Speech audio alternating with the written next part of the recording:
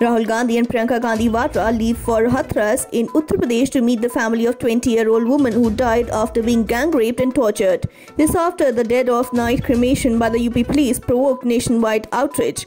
Congress leaders may find it tough to enter Hathras, with the administration banning large gatherings, putting up barricades and sealing the borders, citing coronavirus. Amid outrage over the gang rape and death of a young woman in Uttar Pradesh's Hathras, another horrific case reported from the state. A little more than 500 kilometers from Hathras, a 22-year-old Dalit woman died after being allegedly raped and assaulted on Tuesday evening. The young woman in Balrampur had died while being taken to the hospital in Lucknow.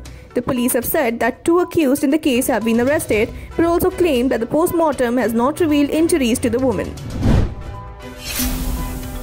Filmmaker Anurag Kashyap reached Versova police station on Thursday morning to record his statement in connection with the alleged sexual assault case filed by a 30-year-old actor. On September 22nd, Mumbai police had filed the first information report against Kashyap after the complainant had accused him of sexual misconduct in 2013.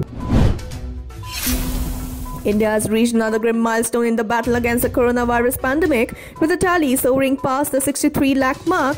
86,821 new coronavirus cases and 1,181 deaths were recorded in the last 24 hours.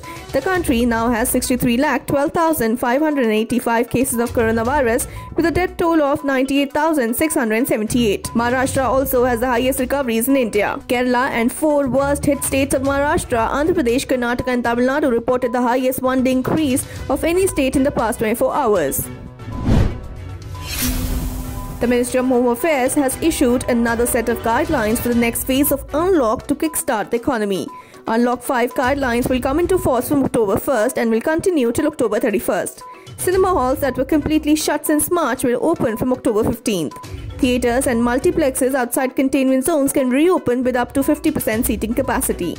The states and union territory governments to take a decision on reopening schools after October 15th in a graded manner. Swimming pools that are used for training of sports persons will be allowed to reopen.